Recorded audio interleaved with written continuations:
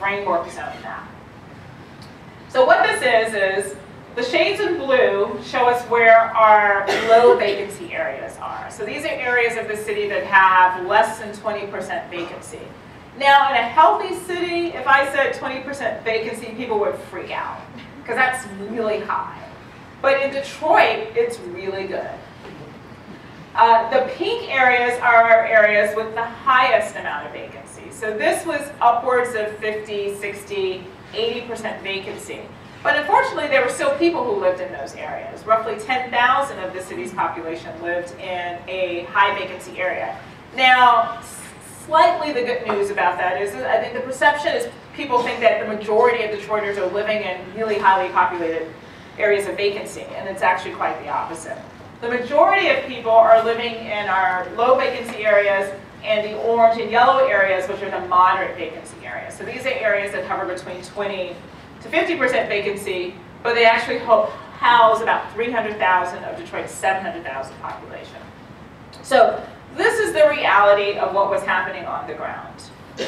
And this just breaks it down by the colors. So you can see the different colors show you exactly where those vacancies are, and then these diagrams show us what it looks like on the ground, and then we have all the demographics that show us the housing vacancy, the parcel vacancy, and the overall land area for each one.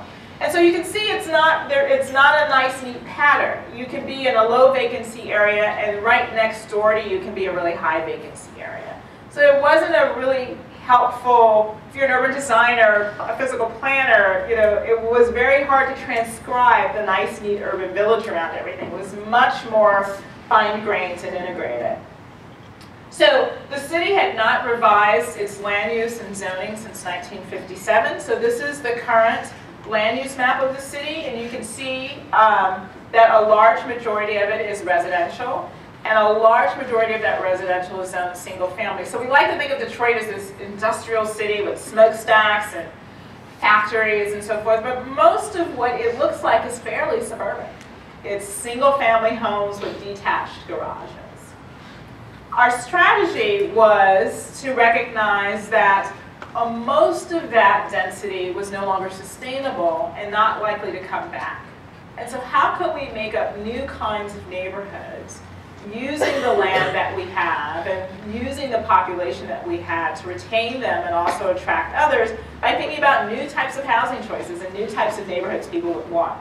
So within this, we changed the overall distribution of land to maybe 22% traditional neighborhoods, 22% green neighborhoods, 22% landscapes, and 15% industrial or commercial. And so each of those different, what we call land use typologies, looks like this when you break it out, and so you can see where they are. And they are very much informed by that framework zone map. So given what was happening on the ground, gave us an indication of the eligibility of what type of new neighborhood typology was going to have the best likelihood of being sustainable. And then we developed, and I know this is hard to see, we developed all of these development types. So within each land use typology, there was a whole range of things you could build in terms of housing, in terms of open space, in terms of commercial. So I'm just going to flash through the different typologies. This would be our district center. So this area would allow a mix of residential and commercial and retail at various densities. And you can see the map of where we think it's most suitable. This is a live-make neighborhood. So it's like a live-work, but here we want to push the envelope in saying that industry or anything that's productive where you make things, whether it's creative or whether it's a widget or whether it's food, can coexist with residential development. It can coexist in terms of being next to each other, but can also coexist in the same building. We have green residential, where we take some of those moderate vacancy areas, and instead of deploying an infill strategy where you build it back as traditional residential, that you actually think about some different types of both open space and residential developments that you could do. As a part of some of our landscape typologies, one is we call innovative productive. And this is where, in addition to food cultivation, which we do think is important, although it's not field cultivation, We think that landscapes can do things like clean soil. That all these things and plants that we think are weeds actually have really amazing properties that are cleaning toxins out of soils. And in some of the areas that we know we're not going to develop for the next 30 years, why not actively and aggressively plant these materials that allow this land to be cleaned over time so that we actually can build housing on it sometime in the future. Ecological landscapes is an example of that. The other thing that we wanted to look at in our neighborhoods was what we call quality of life. So a lot of times as physical planners, we're very hung up on doing the diagrams that I showed you that look at density and how the building is formed and architecture. But a lot of times when we were talking to residents, their nomenclature was talking about, is it safe? Is it healthy? Do I have community services? Is there access to a bus stop? Is there recreation? Is there culture? So it's also important for us to overlay onto this a whole series of quality of life elements. And so what we did is, and you'll see this in the plan, so for example, one of our typologies is an urban mixed-use neighborhood. We tried to think of strategies that would help community organizations as well as city leaders figure out different programs that they could do. So in a mixed-use neighborhood, we wanted everything from an aggressive retail program that would attract retailers to vacant properties, and to things like how you could light special buildings within the district. In our live-make neighborhood, we obviously looked at repositioning and rehabbing existing buildings, how you can create training and entrepreneurial programs. So think about, the young guy who fixes people's bikes, or the shade tree mechanic who's fixing your brother's car, on the sly. How can you train people who have these skills and not only how to do the mechanics of that, but be entrepreneurs so they can start their own businesses and perhaps buy some of the vacant buildings and become real sort of stewards in their own community. In urban green neighborhoods, perhaps we don't demolish in the way we're doing everywhere else, but we think about a more lighter hand of deconstruction, where we look at where we can salvage some buildings, the materials of some of the buildings that we're demolishing, and repurpose them for other buildings. And in our traditional neighborhoods, this is where a real infill strategy works. And one of the progressive things we talked about was, should we begin to look back at the notion of neighborhood-based schools? Perhaps some of you are from a time where you could actually just walk to your neighborhood school. You were assigned to go. It wasn't such an ordeal to figure out what lottery you were getting into. And it built a sense of stewardship because you were going to school with your neighbors and your parents knew the neighbors and people looked out for the school, as opposed to an open enrollment where you're not necessarily place connected. And so in some of our low vacancy areas, we thought that this was a good idea. And then in alternative neighborhoods, we thought you could take some of those roads that you don't need anymore, that are adjacent to lands that you don't need anymore, and deal with the city's really bad stormwater management system. 4 to 5 times a year, the sewer overflows into the river. And it's because there's just not enough capacity to handle it, and the underground system is so antiquated, things overflow. So you've obviously all had to do a leapfrog over an intersection because it's flooded with water when it rains. Well, how about you take all that surface land and create a lake that can absorb that water over time and have it seep naturally down into the soil as opposed to into a sewer system.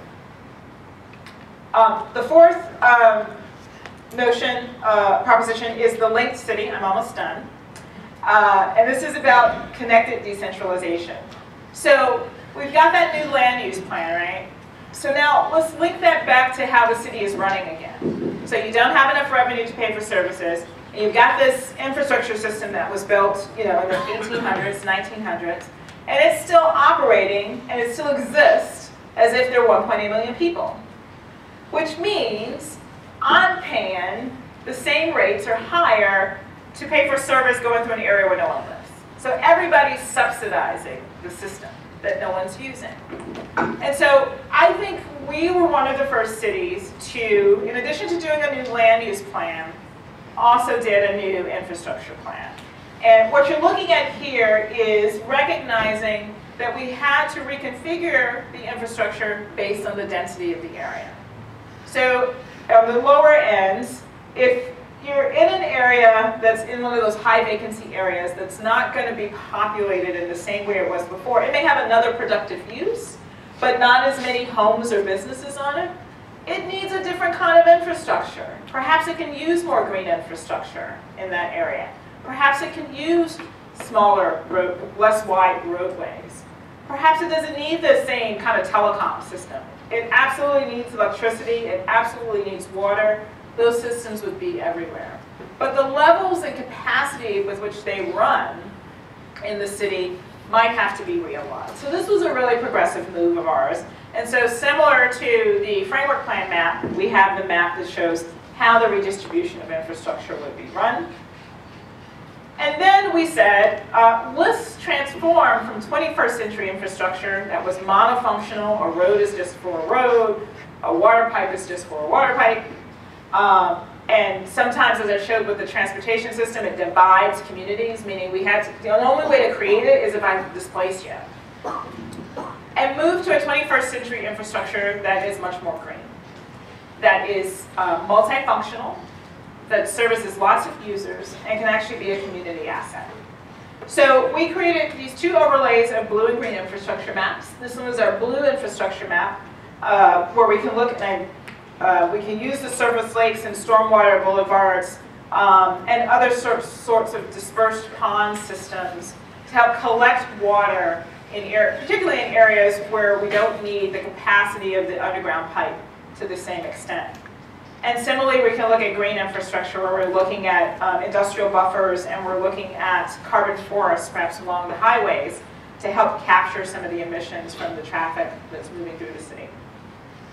And all of these things kind of pull together to create a new framework of infrastructure that's surface-oriented predominantly, that creates amenity and that you can actually use it for passive and sometimes active recreation, and can actually help to elevate adjacent property values because you see it and it becomes a beautiful amenity to the landscape. We also needed to reconfigure the transportation system. This is the current bus system. So I wish I had the map that had the vacancy underneath it, because you'll see that most of the transportation is densest where people no longer live.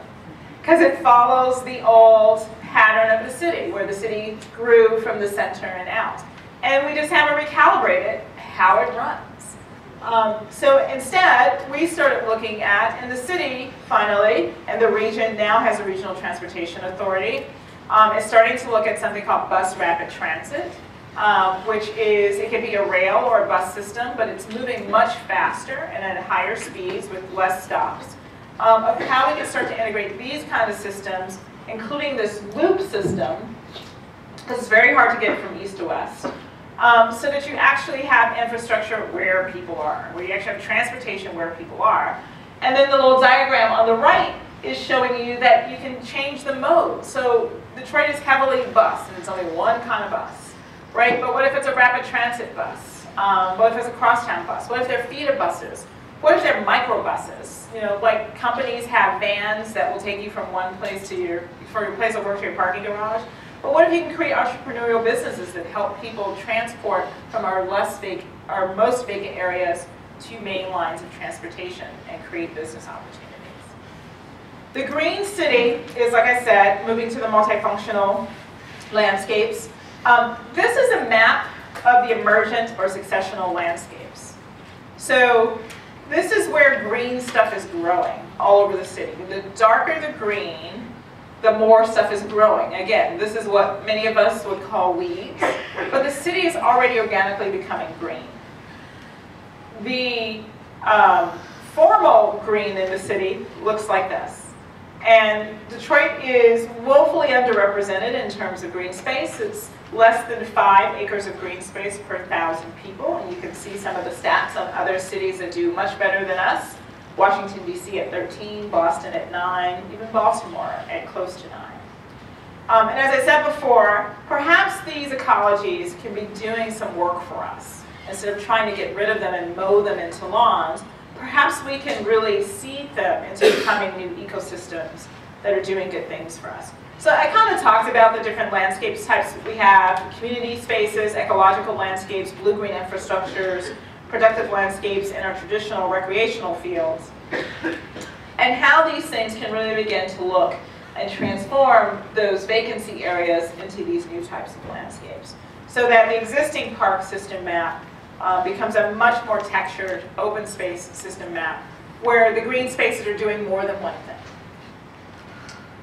We also wanted to look at, because there is a lot of land that will be developed over time, that there are actually these fun landscape tools that we could do as temporary measures on some of our landscape spaces, like emergent forests or orchards or low-grow lawns or phytoremediation, for example. And we created a whole matrix for decision makers to help them make decisions about where you would deploy one type of landscape versus another. Lastly, the engaged city, building the capacity for change. This is critically important because no one sector is responsible for doing everything that I just talked about. This is not all the responsibility of government. It's not all the responsibility of the community, of business leaders. It's impossible for the community organizations to do it by themselves. It's impossible for philanthropy to fund on their own. It needs a collective civic community to get this done. And the good news is there's actually some good civic capacity in Detroit. There's several new council districts. There are over 350 community-based organizations, close to 15,000 churches, many of them actively engaged in the city. It required our process to look at something called an integrated process. A lot of times, it's all about the technical team of experts coming in and doing this thoughtful work and presenting to the community, this is what I think you should do. One of the big lessons that we learned in Detroit is that there's something called community expertise.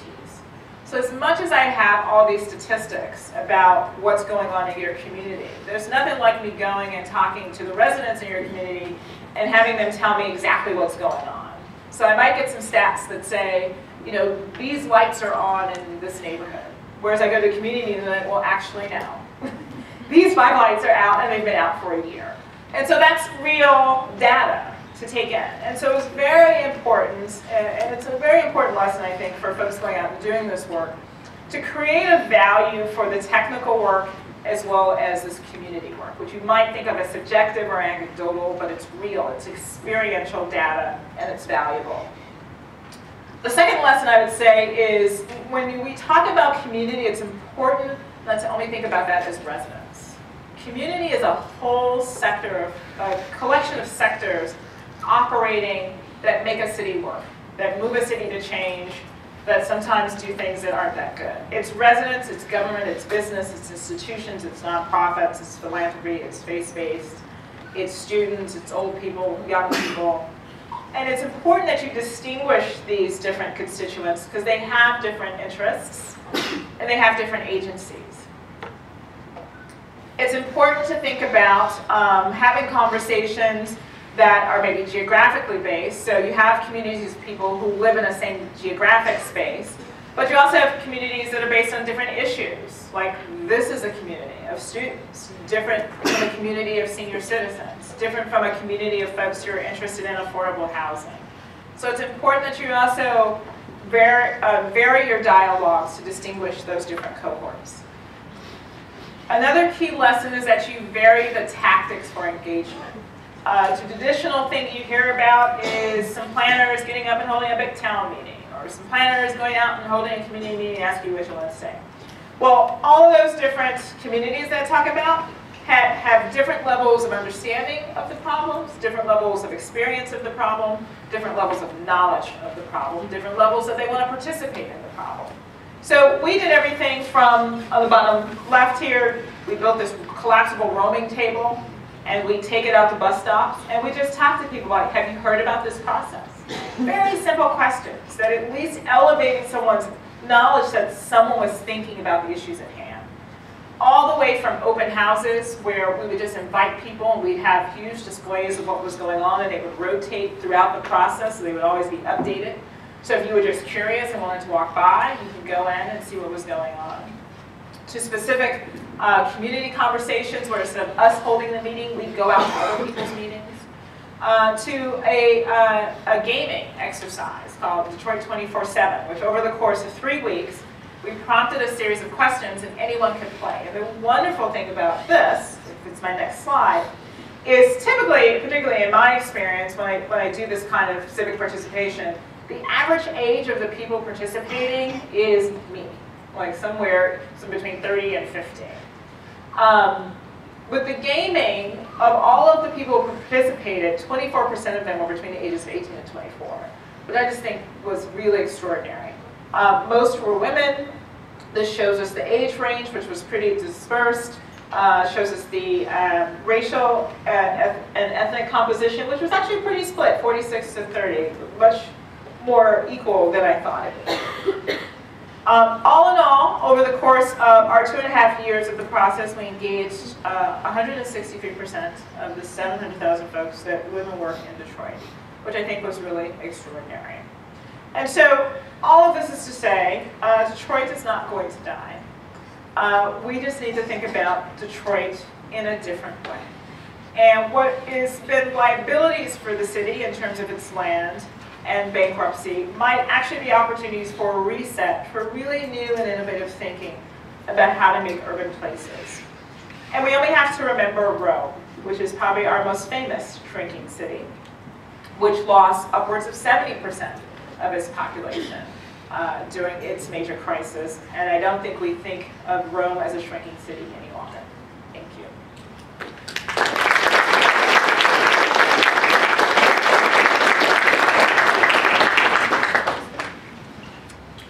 Questions, comments? Please don't let me talk for an hour without a question. Yes. Did you guys think about Belle Isle or anything like that? The question was, did we think about Belle Isle? We thought about Belle Isle and that it was a really important open space asset, and it was really important to maintain it. And you may have read over the course of the last 1.5 years, lots of conversations about whether the state was going to take control over to help maintain it and so forth. So I think the whole community really values Belle Isle as an amenity. They want to see it improved and used more by the larger community. And the challenge now is who can maintain it and how to find the resources for it. But it seems to always be on the table as something important. Yes? What were you recommending for Detroit's extra wide streets? The question was, what were we recommending for Detroit's extra wide streets? So the whole section in the land use element of our plan that talks about a series of interventions where we take certain roads, what we call a road diet, in that we can start to take some of the lanes away and actually deploy some of that green infrastructure. A lot of those roads are very flat, and the stormwater management issue on them is pretty severe. So to the extent that we can, maybe we can turn the lights too so I can see you, you can see me. A lot of what we wanted to do is transition some of that asphalt to green infrastructure.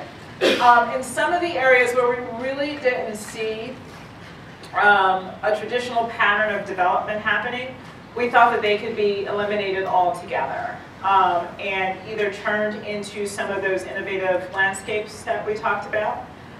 In some cases, perhaps the whole sort of street block configuration could change to make way for larger footprints for business or industrial or job-producing uses. And so that's what I think the opportunity is. I think a lot of times we think that the canvas we have is fixed and you can't change it. And for us, we just sort of said, well, you know what? Why does the street block pattern in this part of town have to stay 200 by 300? Especially if we're trying to assemble land that maybe we want to bring a large manufacturing plant or something to the city, or a large corporation that needs a huge piece of land, and we don't have a lot of those assembled today. What if we reconfigured that area in a way to be more conducive to producing and attracting the kind of uses we want? And I think that's kind of the opportunity and the liability mentality that we were hoping for. So we have a number of strategies that are along those lines for different roads that would be reconfigured throughout the city. Thank you. Can we look forward to seeing any of the ideas you put in anytime soon? Some of them are. So the question was, is anything going to happen anytime soon? Basically. There are several blue-green infrastructure projects that are underway. The downtown Midtown is actually seeing a lot of growth at the moment. The employment district around Eastern Market is starting to see a lot of entrepreneurial businesses come up, so that kind of live-make strategy is underway. And again, if you go to the Detroit Works project or the Detroit Future City website, they kind of keep up to date with a number of things that are happening. So in each of those tracks, some of those small scale projects are moving forward. The city is also hoping to move forward with the revision of their zoning and land use map. So regulatory change is underway too. Yes? I was wondering whether, and if so, to what extent you use international examples to kind of inform the work you're doing in Detroit. So I'm referring to, for example, the German reunification, where you had a large out-migration of Eastern German cities. Yeah. So the question was, did we look at any international precedents? The answer is yes, we did. And we get a question a lot, which is, what would you compare Detroit to? And whether it's international or local, there's no city that has the exact same circumstances as Detroit. But there are many cities around the world who have interesting ideas that could be deployed here. We actually looked a lot at Torino, Turin, Italy, which very much mirrors Detroit as in a sister city kind of way, in that it was Italy's automobile capital. So the Fiat, things like that there, and now there's a Fiat-Chrysler relationship. Like Detroit in the 70s, it had a really difficult time as the automobile industry tanked for the first time in this country, coupled with an oil crisis, and the city really went broke, and people fled the city, at rapid pace. What was interesting about what they did, some of it's applicable, some of it's not. One of the things that they did, and you'll hear this term knowledge economy. So in addition to stabilizing the production manufacturing aspects of the automobile industry, they actually looked forward to linking it with the innovation part of transportation, right? So the folks who think about the next innovation of transportation, and they linked that to their university systems. And so what ended up growing up around what was left of the automobile industry was this really robust, creative sector in technologies and a wide range of production technologies, some of which they call creative. So this industrial design industry really took off there. They also were able to take off in a food industry. So if you've heard of the slow food movement, the slow food movement grew up in and around Torino.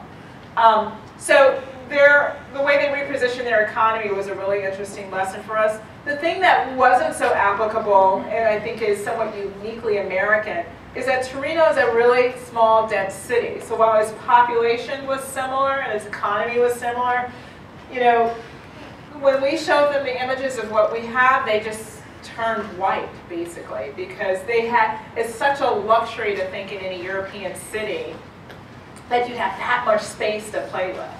They never really lost the fabric of the city, and somehow it made it easier, I think, for the physical city to return, even though there was economic collapse. And then we did look at German a little bit, mostly in the way in which they accepted the fact that they shrank and they weren't coming back. And they really did look at this kind of polycentric model of focusing in on nodes where it makes sense. And for us, the translation was those nodes were going to be intra-city, not just regional. So those were two examples that we looked at. Yes? I'm curious to know how you considered safety in your plans, just public safety in general. Yeah, that's a really hard topic because mostly when people ask that question, they want us to give them an operational answer, right? Which is, can we have more cops on the street? Can we have more police precincts, et cetera? And we kind of feel that part of the safety question is twofold. Part of the safety question is an economic question. So to the extent that young people don't have anything to do, productive, crime is going to ensue, likely, right? And so how do we get young people more productive options for their lives, right? And so a lot of this that was looking at the distribution of employment districts around the city, not just downtown, but within communities that still had things to do. The way we looked at creating new neighborhoods that were live-make, that were really about home-growing entrepreneurs, right? So a guy or a woman comes out of prison and they were a barber or a beautician in prison. They can't come out of prison and get a barber's license, right? So how do we change that kind of thing so a person who likely could be productive could by starting their own business? So economic opportunity we think has something to do with safety. And then the other thing we think has to do with safety is the fact that we do have to get to more denser neighborhoods, right? So not every neighborhood is going to be the same, again, nice cozy urban village, but we do over time have to give people more choices of viable neighborhoods in the city. So if you're living in that really high vacancy area, and over time you're just not going to want to be there anymore, you have a choice to kind of come into a denser neighborhood. So part of the strategy is to figure out those areas that are viable right now in the next 5 years. How do you strengthen those and create more affordable choices within those so people can start in-migrating as opposed to moving out? And with their safety in numbers and eyes on the street and all of that. So from a land use perspective, a spatial planning perspective, we wanted to introduce those two things as important to addressing safety. Yes? I wonder how the civic participation aspects of rolling out the plan made you rethink anything that you come in with. When you come in with sort of a hypothesis, you come in with some strategies. So what one thing maybe really made you rethink, we didn't get this right, we really need to change Well, to amend your question just a little bit, I would say over the course of the 3 years, that input amended things. So it wasn't just we launched in January and then there was reaction and it was like, oh, we should rethink this. It was really sustained and it was difficult and it was long and it was contentious at times. And I would say a couple of things that, where this community expertise helped to weigh in was a couple of things.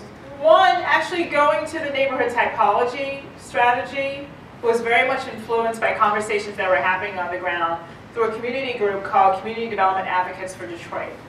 They were already beginning to think about, at a much smaller scale, not citywide, how, okay, this is kind of the landscape we have. We have some houses over here, we have a lot of vacancy over here. How can we make these things coexist and work together? And we kind of took those ideas and wanted to scale them up to a level that they can actually become regulatory. So that was a really important dialogue we had with folks who were working on the ground that changed a lot of what we were doing. The civic engagement process itself changed because of input. Specifically, some of our first meetings, some of which logistically were disasters because we had planned for 300 people and 1,000 people showed up, which is a good problem to have, but in the moment it was very difficult. People, when we started in 2010, people were really distrustful of government. Actually, people were distrustful of everything. People community distrusted government. Government distrusted philanthropy. Business distrusted, there was just no love anywhere. And for our team to kind of stand up at the first couple of meetings and say, we're here to help lead you through a process was almost met with the equivalent of tomatoes being thrown at us. And there was a real, there were real conflicting kind of opinions about we should try to bring in the best and brightest to help us versus we can do it ourselves, we don't want you here. There's a lot of insider-outsider stuff. So one of the things that we amended was the introduction of what we call process leaders.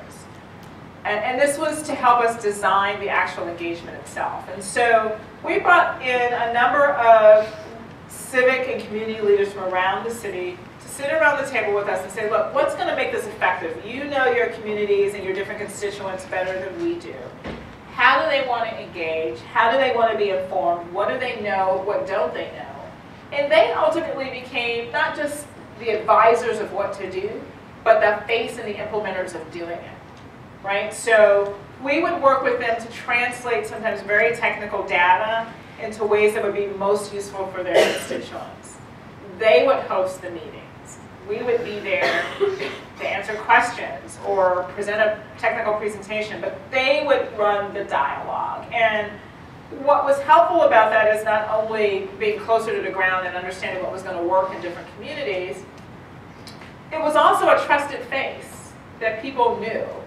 And, they argued with them too, and they threw tomatoes at them too. But these were people they were going to see in the grocery store the next day that they had a relationship with.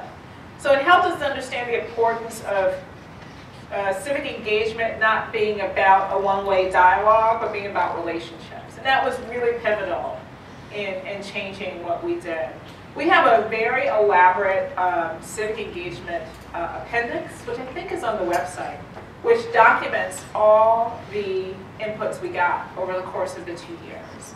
And it's relatively obvious to see how some of that input is layered into the actual report. I think that the challenge now, I would say, since we've released the plan in January, is much like Wendy's